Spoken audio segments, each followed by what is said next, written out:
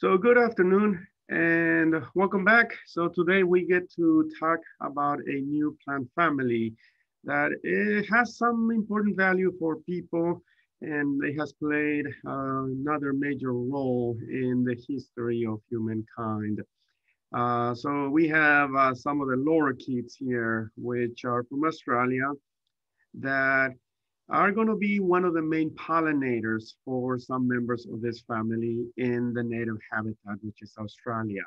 And so we get to talk about the myrtle family, Myrtaceae, that encompasses a lot of other plant groups like Eucalyptus and Guavas as the fruit. So we'll talk about those a little bit later. So the myrtle family, Myrtaceae, Myrtle family, Eucalyptus family. There are other common plant family names that are out there.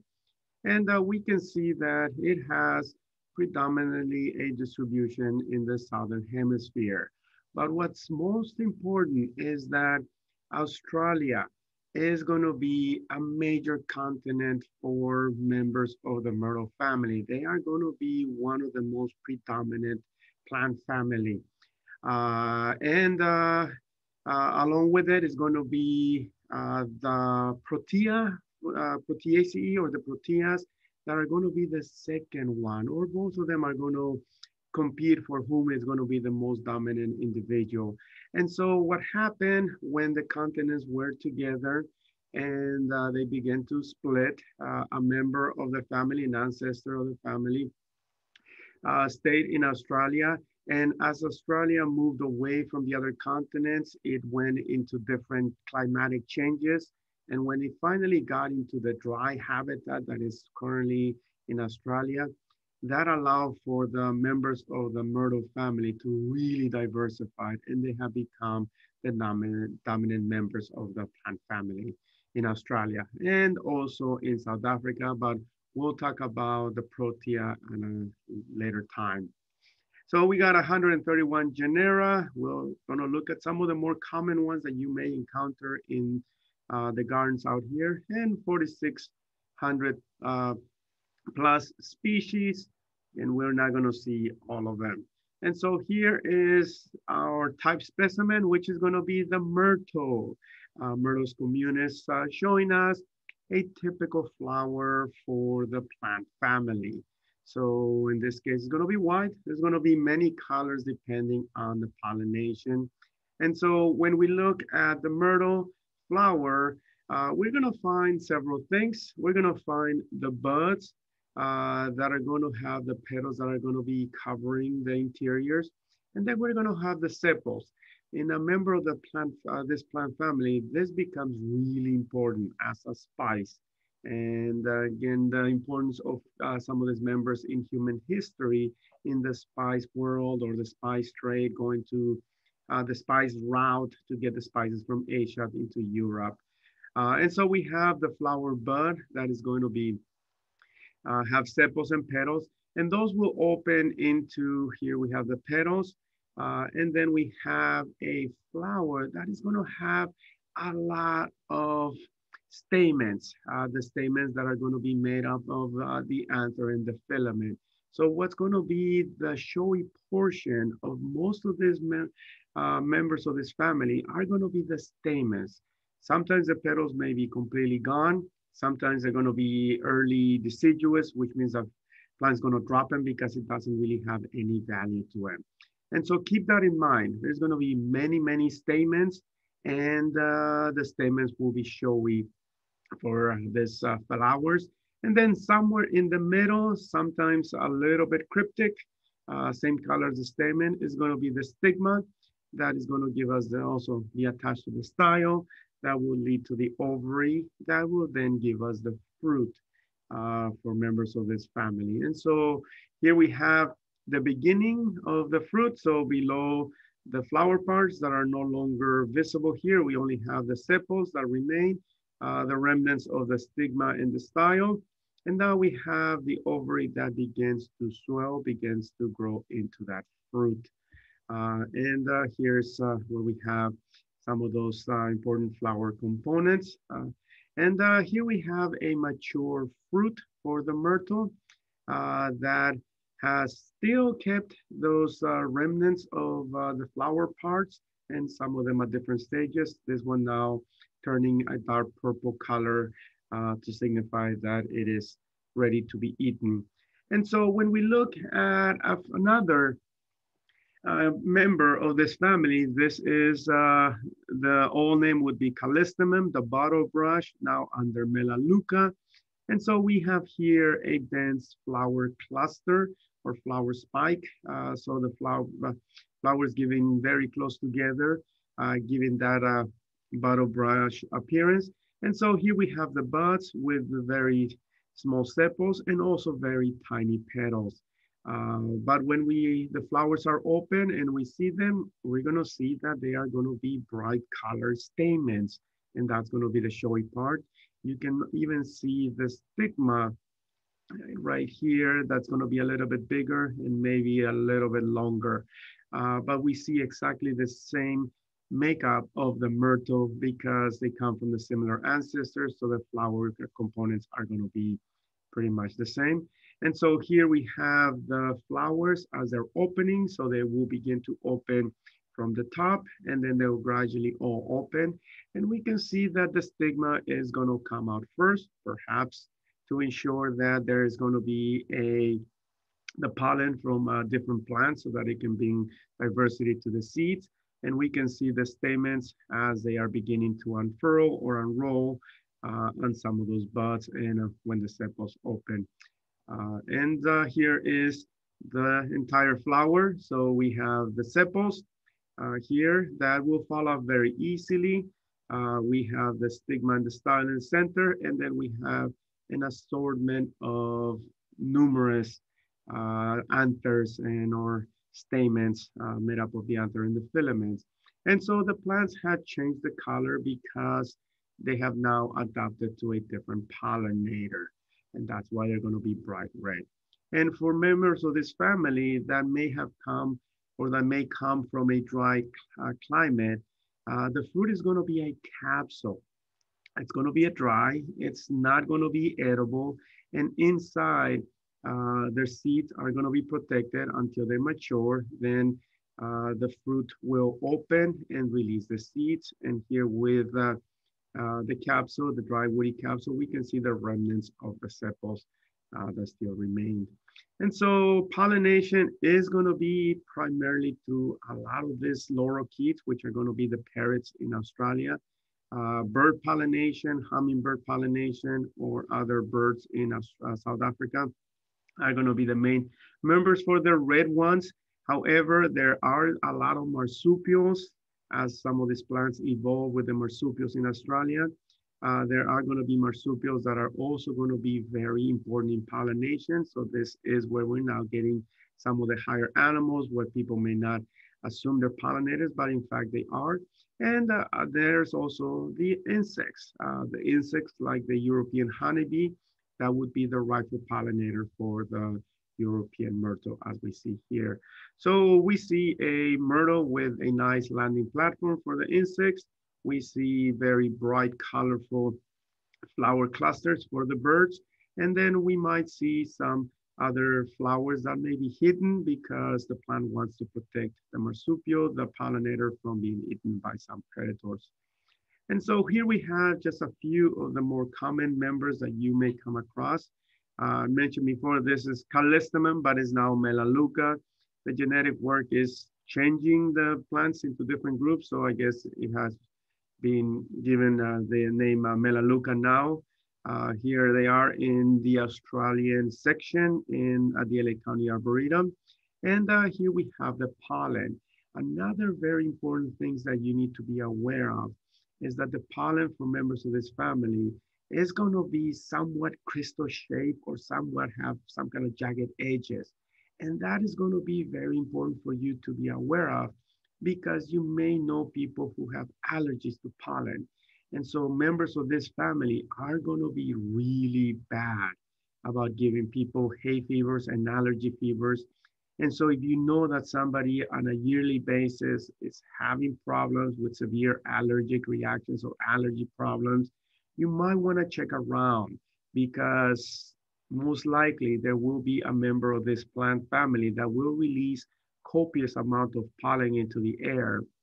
And that is going to be the culprit, the pollen that's in the air that is going to be in close proximity, perhaps to the bedroom, to the window where the person with the allergy may live or sleep. And so it's constantly be getting bombarded by this pollen. And yes, those allergies could be really bad.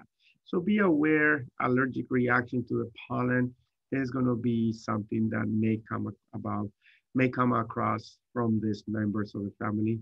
And here's one of the better trees that we have in Southern California. Here's in Long Beach, uh, the weeping bottle brush, or some of the smaller selections, the little John, that is used as a regular shrub. And it's a dwarf individual, and so the flower clusters are also going to be much, much more closer together and compressed. What's also very important is for you to understand that having a lot of stamens on a flower is not just something that is unique to the myrtles. So we have here two different family groups. On the left, we have the Myrtaceae, the myrtle, and on the right, we have the bean or the Fabaceae. Both families are going to have members that came up or evolved with similar pollinator, perhaps a bird. And so they have evolved a very similar mechanism for pollination. And so we do have on the Fabaceae or the bean family, a tree by the name of Albizia, a mimosa tree that also has a lot of the stamens that are going to be the showy component. Now, in this case, it's going to be a flower cluster with many flowers, kind of similar to the uh, to this bottle brush, but they're going to be completely different plants. The fruit will be different. So just be aware when you're going to be out there looking at plants. Don't just assume that having a lot of stamens as being the showy portion of the flower is going to be a characteristic that is unique to the myrtles or the Myrtaceae. And then we have eucalyptus, or perhaps now corymbia, which is the new name for this red flowering gum. The name gum for eucalyptus is just an Australian name because of the oils and or the sap that comes from this plant.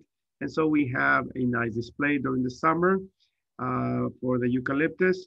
And eucalyptus means well covered. So what's going to happen, you can see it on the flower, but there's going to be a cap that is going to be protecting and it's going to or cover very well the reproductive structures. And when the flowers are mature, the caps will fall off completely.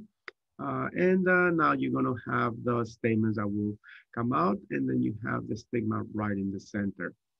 And so here's a white form of that red flowering eucalyptus, just to show you the dense number of stamens. And you have the nectaries, or you have some kind of floral tube here where the plant will have a lot of nectar. This is going to be bird pollinated in nature. And so the birds will require a lot more nectar than an insect. And so you're going to have this somewhat deep nectaries to hold a lot of nectar. Or sometimes those marsupials can also climb the tree and they'll pollinate it.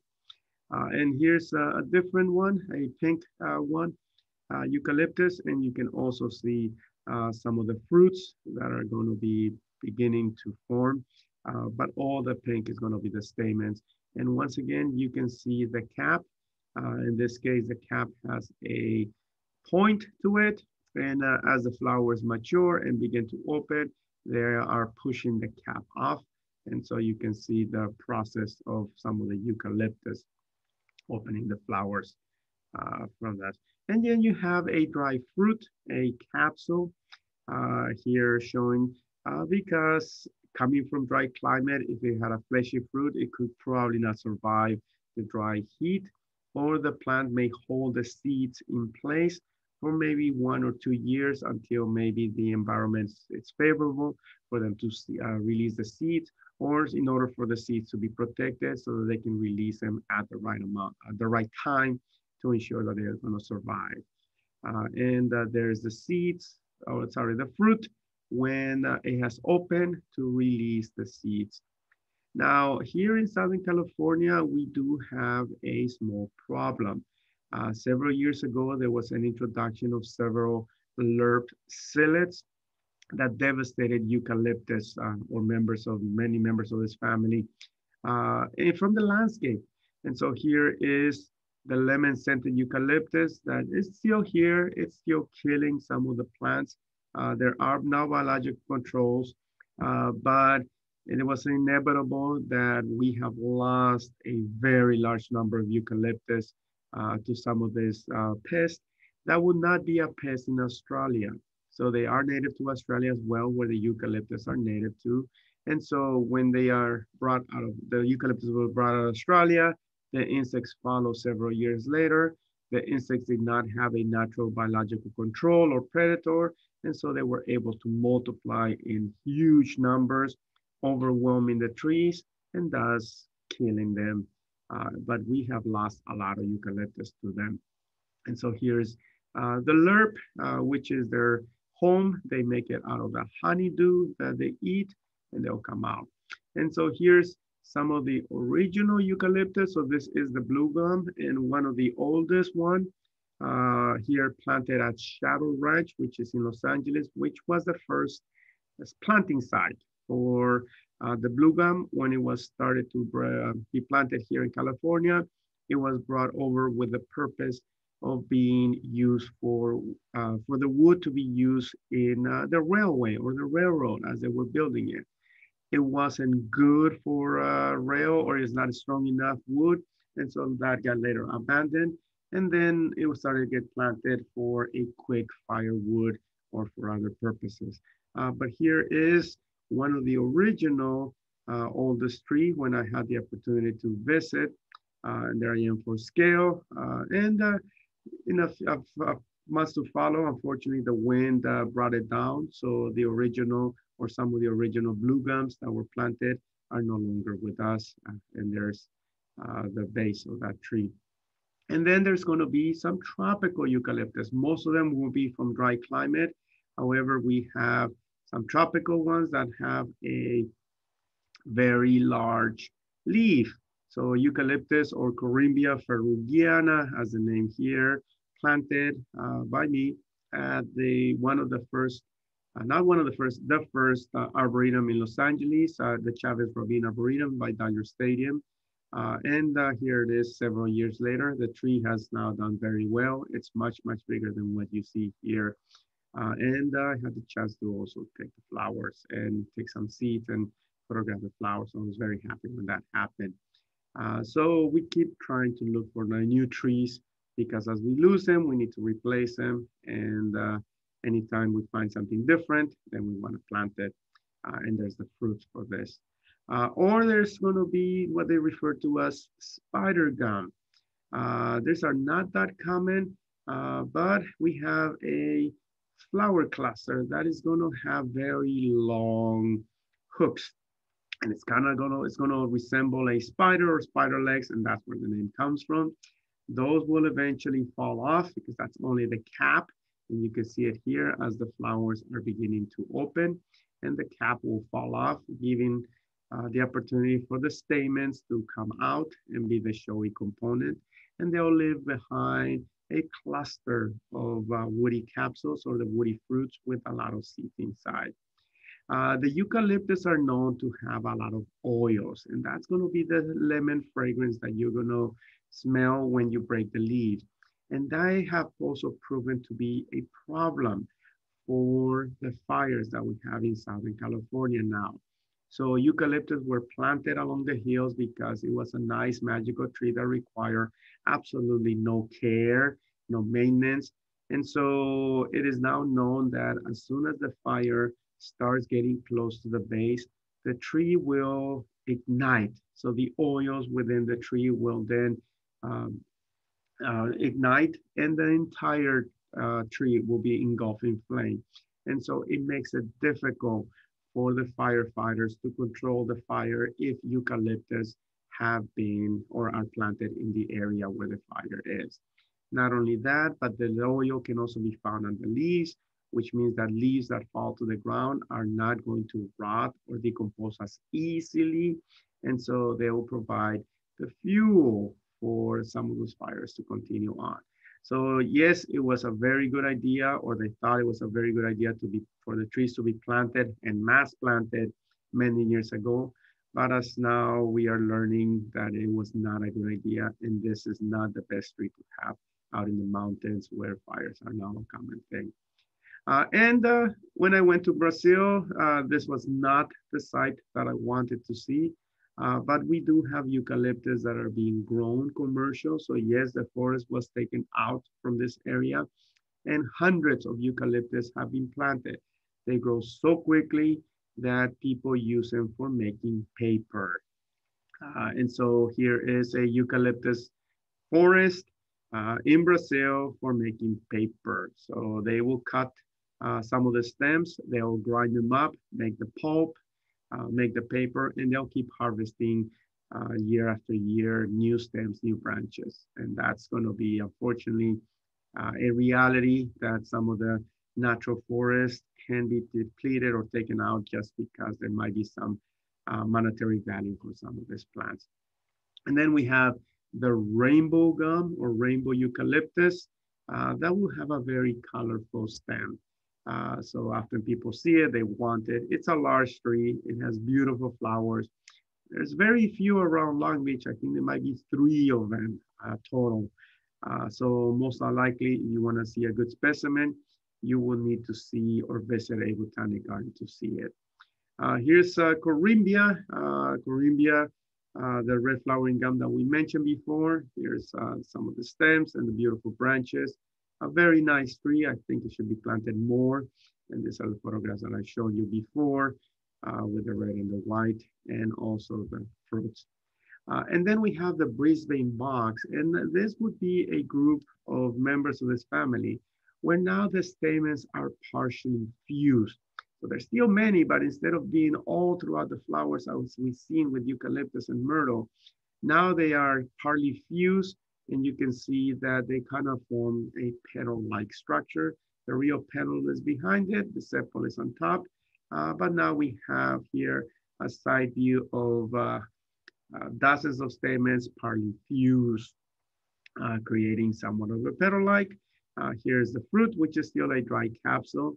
And then Tristamniopsis used to be Brisbane box as well, but here is on 7th and Redondo where we have also the yellow flowers for this individual and the stamens that are partly fused with the petals. Here you can see them at the base where they are fused and where they came out from, and the fruit behind it with the remnants of the stigma and the style. And so there's the stamens that are partly fused at the base of the petals. And there's the fruits for that. And when the fruit opens, there's a split and air release the seeds. And then we have Metrosideros. So some of members of this family that happen to go into New Zealand. It is known as New Zealand Christmas tree because apparently during the Christmas season, the holiday seasons, it's when it flowers in New Zealand in its native habitat. And so that's where it gets its common name. And we see the flower that is typical of the plant. Or one-sided bottle brush, Calothamnus. Here it is in full flower. So it's also the stamens that are going to be partly fused. The petals are kind of gone, not really showing. Or Darwinia, named after Charles Darwin. Species that he found in southwestern Australia, and it was named after him later on. And so we have Darwinia here with several flowers. And if you ever get a chance to go to Santa Cruz, UC Santa Cruz has a very nice botanic garden that specializes in southwestern Australia, and that's where you find the diversity of many more members of this family, including this other Darwinia here. Or here, Darwinia dasmifolia, and there's the flowers and the plant. And here's the close-up of the flowers. So there's the leaf and the flowers, and there's with the stigmas. And then we have the Geraldton wax flower. Here we do not have, we have the fusion of the stamens partly towards the base, So they're not all fused together like we saw in Tristanopsis or the Brisbane box. But here's still a member of this family. So there's some of the selections where the stamens have been turned into petals or petaloid. So that's where we have some that may look like roses. The original species are just going to have 5 petals as you see here. And then as you look at some of the diversity of some of those, once again, from UC Santa Cruz, we have several members. And then here we have Verticordia, which is another more unusual member of this family. Here's with some of the pink flowers, kind of looking like a bottle brush. Or here's Verticordia micheliana with very unusual flowers and leaves. And there's the side view of the flowers with a single stigma. And there's a different view of this flower. And then Babingtonia, more of an obscure member. I've only seen it in Botanic Garden, but it does merit some attention for it to be introduced into the general horticulture industry. Or Melaleucas, the paper barks, here showing you the bark of the stem that is going to be kind of like paper. You can peel it, but it's not good for the tree. And so here is the tree bark that is probably a good sunscreen or protects the tree, the stem from being sun scalded. And that's why it's kind of white to reflect the heat. And there's the flowers that look like a bottle brush, but they're white. And in Long Beach, we have several trees of the prickly melaleuca, not as many of them. This one in Park Estates being one of the better individuals that we'll have with the nice bark and the leaves. And it is prickly, so the leaves are sharp, so be very careful. And here's the flowers for the tree. Melaleuca linearifolia, the flax leaf melaleuca, also around Park Estates. And here's when it's full of flowers, so it can be quite a nice sight. The leaves are not sharp, but you still need to be very careful with them. And so here's the stamens, partly fused for this individual. Or the pink melaleuca, here showing you the small, tiny pom-pom looking flower clusters with the leaves, and watch the stamens. And or Melaleuca armillaris, honey myrtle, or honey bracelet, as it's sometimes referred, with the flowers. Or here's another Melaleuca, here's with the flowers. And or different one here, just show you the diversity. Melaleuca pulchella, the honey myrtle, here showing you the flowers. Or here's Kunsia, another bottle brush in the members. And then there's the peppermint willow, so Agonis. Here's one of the oldest trees, planted about 30 something years ago in North Long Beach with a very nice bark and very nice leaves and flowers. So these are becoming much more popular. And Taxandria, very obscure member. I have not seen or found many plants out there. So if you know, let me know.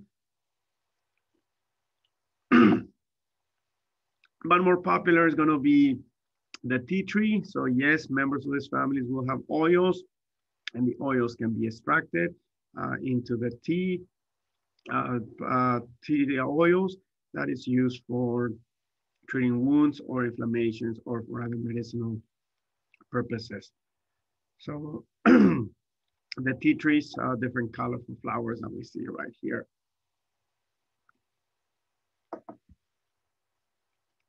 Here been used as a patio tree or standard tree in the landscape and with the flowers. Or here's UC Santa Cruz, a very large specimen that was in full flower when I was there visiting and showing you the flowers. And or here at Park Estate, we have another tea tree, Leptospermum levigatum, also quite old, but it has a very nice growth pattern on the stems. Excuse me. So very nice in the landscape, and there's the flowers for as individual and including the fruits. Uh, and there's a few more throughout Long Beach. Or if we now become going to South America, the members that remain in South America, then evolve into different types of tropical plants, including the guava. The guava, which is this very popular fruit. And we have the flower with the sepals and the petals that looks exactly like the other members. And obviously now we have a plant that is no longer from a dry climate, and that's why it could afford to have a much bigger fruit.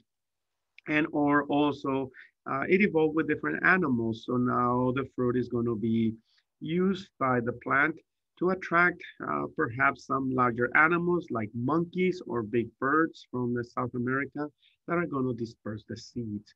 And so we have on one side the remnants of the sepals and all the stamens, the flower components.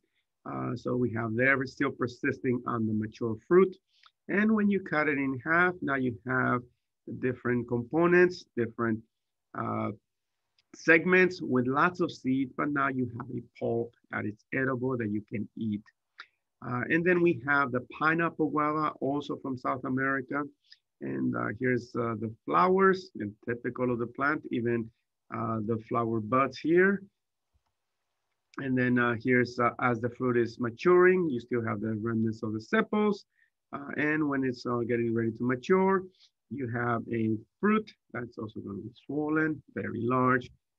And here's the inside that is also edible.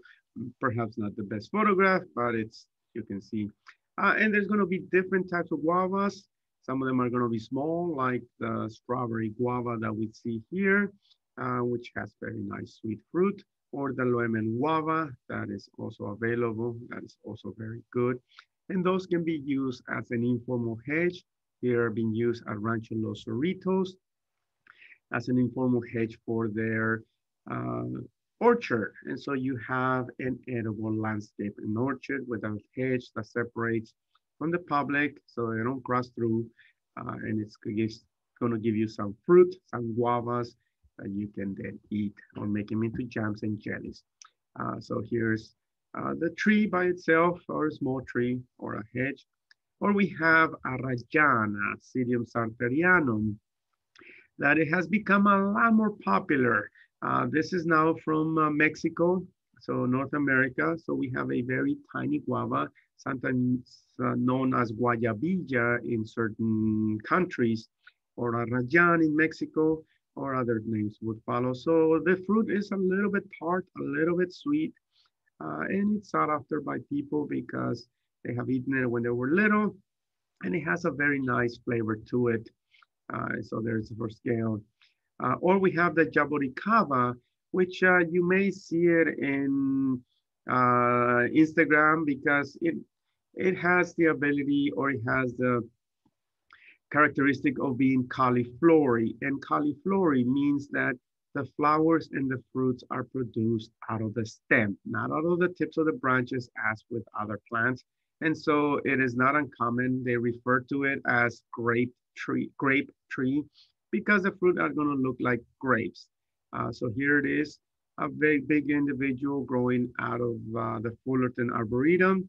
And here's when the fruits are maturing. You can see why they're called grapes. And there they are as they mature. So when they're dark purple, you can eat them. They're going to be soft. They're going to be a little bit tart. Some of the selections may have an aftertaste to it, but if you never had them, you should give them a try and judge for yourself. And there's a fruit. And then we have different types of Eugenia.